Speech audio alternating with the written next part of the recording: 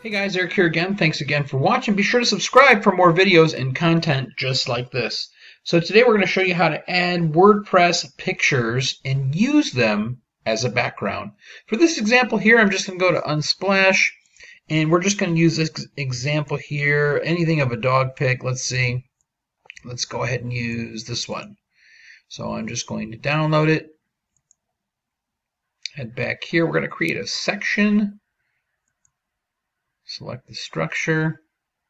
We are in the edit section where the 6 dots are, and you're going to go to Style, and right in the background section, click here, and you can see there's your image where you can upload the image, and that's gonna basically have that image right there for the background.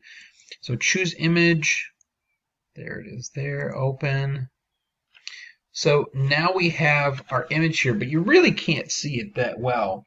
So what you're going to do is you're going to head on over to Layout, and we can go to Height. So let's click Fit to Screen. So now we have it on Fit to Screen, and we're going to head back to the Style tab, and we're going to mess with the positioning here. And let's go with Center and see what happens. Okay, the image still seems a bit big. We aren't seeing everything, but we'll keep attachment as the default.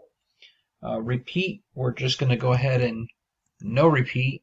Otherwise, what you'll notice in pictures is it'll just multiply. Size-wise, we're going to go with cover because I want it to contain itself inside of that section right there. So now we can see the full picture. Now let's go back to the edit section. We're going to head to Layout, and it's here that you can go to Height, and let's go to minimum height.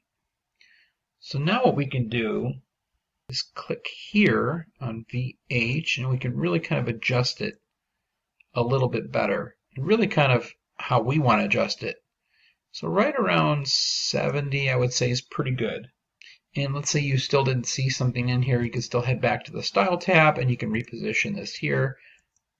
And just depending on where you want to see something.